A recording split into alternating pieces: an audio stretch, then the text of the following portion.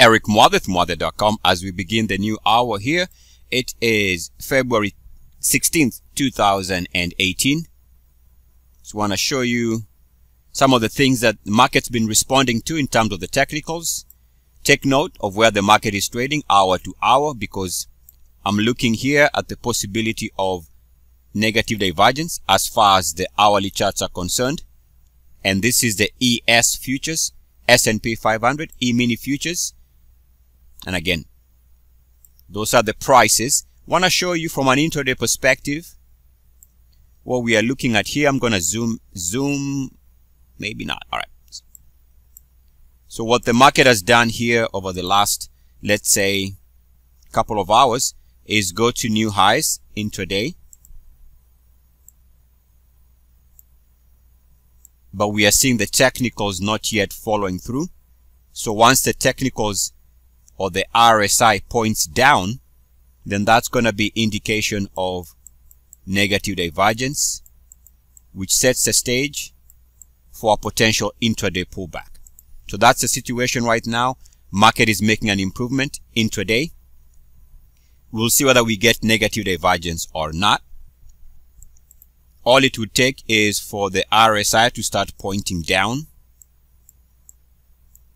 confirming that negative divergence possibility. If that's the case, then of course we are going to come off intraday highs.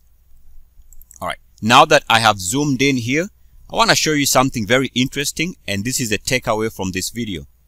This is the RSI 50 level here. So let me draw a line that represents the RSI 50 level.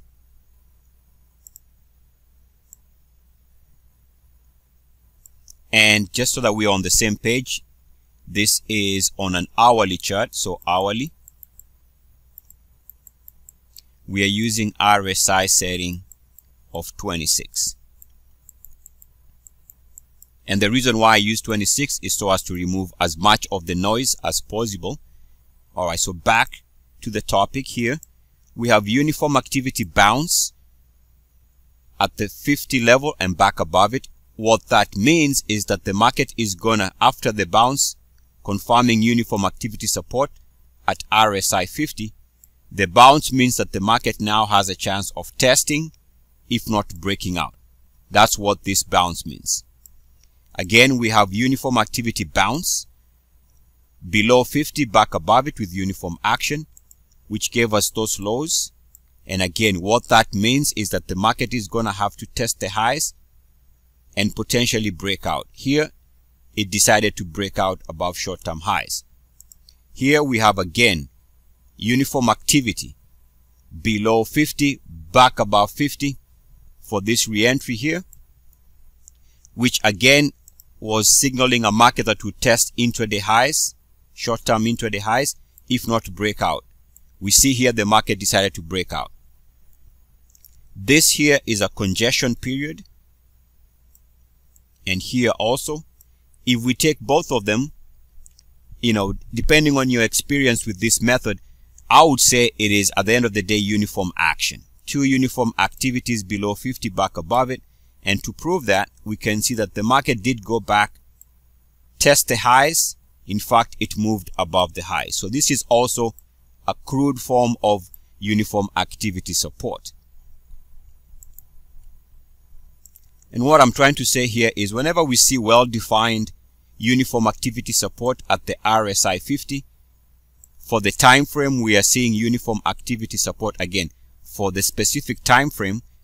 That means that then you are going to look at the possibility of a retest of recent highs, if not a breakout down the road, as long as you have evidence of uniform activity. Now, if this is happening on a daily, it means the daily price is going to test recent highs, if not breakout.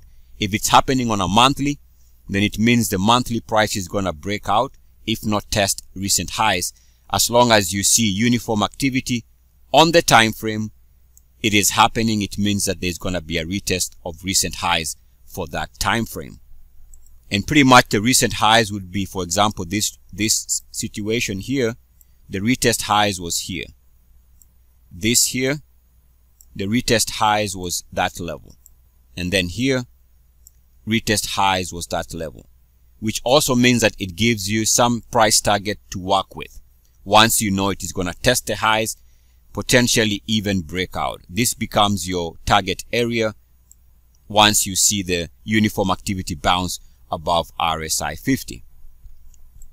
Now if I zoom out, we can see that the lows we were discussing here also correspond with other trendline lows. Take a look at this line. So this support here is consistent with support on this line, support here consistent with support on that line. That's why the market recovered after those levels. And we can also draw another line, let's say from here. And again, we see that the market confirms support on the same line.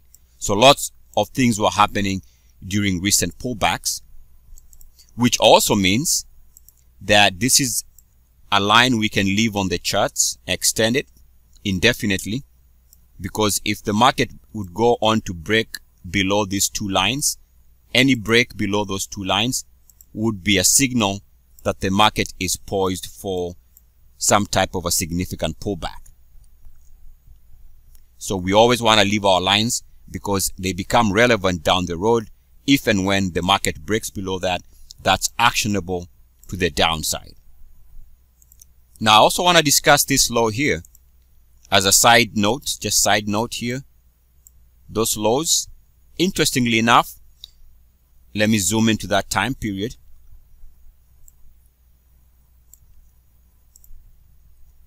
Now remember, this video is for those of you who trade in the smaller time frame. So hope that makes sense. So here we made a move to fresh intraday lows. But what did the technicals do? The technicals improved during that time period, right? Not only that, you'll notice here that the RSI was successful in holding above the 30.9 level, which might explain why we came off the lows and have since moved higher, because of this very successful positive divergence.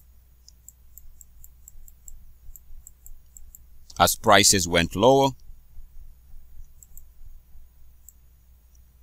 RSI held, RSI refused to go below 30.9. All right. As a side note also, we can see that now that we had seen this was the lows in price and the market had moved above this RSI range, this RSI movement, what we would have done is we would have drawn a straight line from here. This line happens to be just slightly above the 30.9 RSI level, which meant when we came here and tested the line with uniform activity and held, that was a reasonable entry level. And of course, since then, the market has gone on to record an improvement in price action. So let me conclude by taking a look at what I was looking at the beginning of the video, which is possibility right now of negative divergence, in that the market is showing an improvement here, but the RSI is seemingly starting to point down. Let me zoom in. Hope now we can see it clearly. Markets are making intraday highs. Our RSI looks like it wants to coil down. We haven't seen the confirmation, but looks like it's trying to coil down. Once we have that negative divergence confirmation, then we can start anticipating a market that wants to pull back. This is the live trading. By the time you watch this video, you're going to have the luxury of knowing what the market did after the recording of this video. Hope this was helpful. Eric Muathe with Muathe.com. As always, good luck, peace, and blessings. E-A-C-S. Mwah. Woo!